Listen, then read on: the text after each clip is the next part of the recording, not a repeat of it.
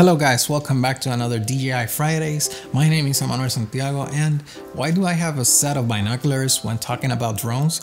Is because this exact set of binoculars is the same size as the DJI FPV Avata.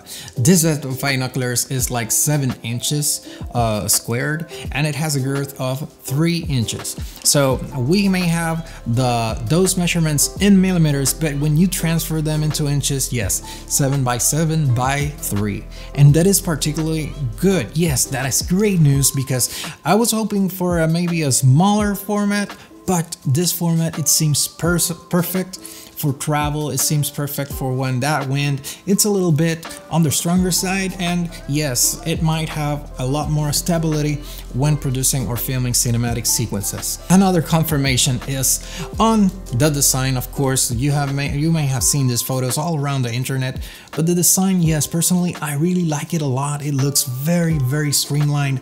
As always, DJI FPV knocks it out the park with their design department. So we are getting 4K 60 and 2 more tricks, which are Rocksteady 2.0 as well as Horizon Steady.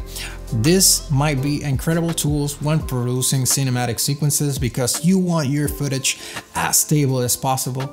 And yes, the previous iteration of the stabilization software under the DJI FPV system, it was good, but yes, let's see how it stacks up this time around, because I definitely prefer the GoPro look with the real steady, but we still have to see if this drone can produce more bitrate, higher bit rates, because yes, the bitrate is not yet confirmed, but with what we have confirmed is the size of that sensor. The size of the sensor, it will be a 1/17" sensor.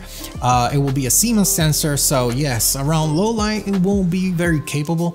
But yes, they have been saying that this will be a 48 megapixel sensor. So I would love to see if we can get higher bit rates due to the increased megapixel count on this drone. Now, something that we didn't know up to this point was, will the DJI FPV Avata be compatible with the same controller as the controller for the DJI FPV drone?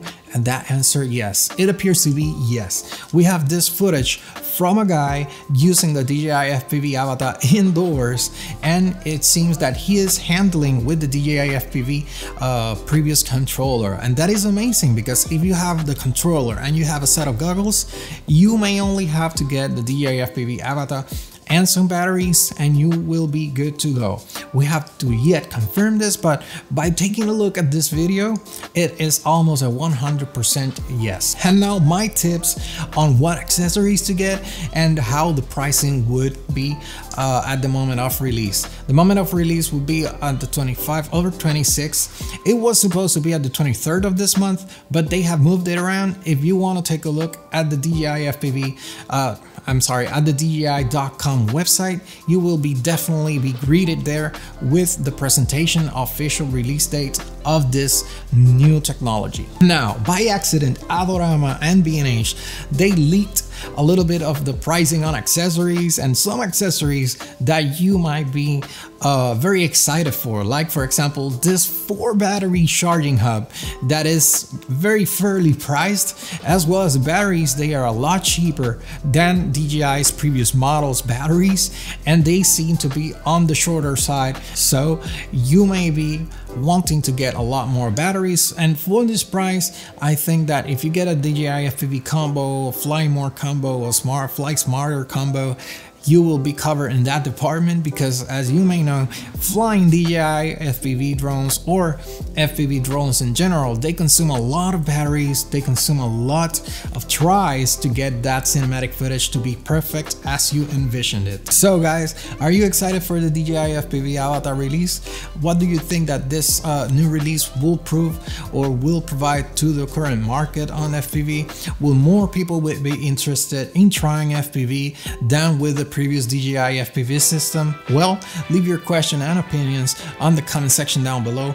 Please subscribe to this channel. It will help me a lot, and I will be seeing you guys in my next video.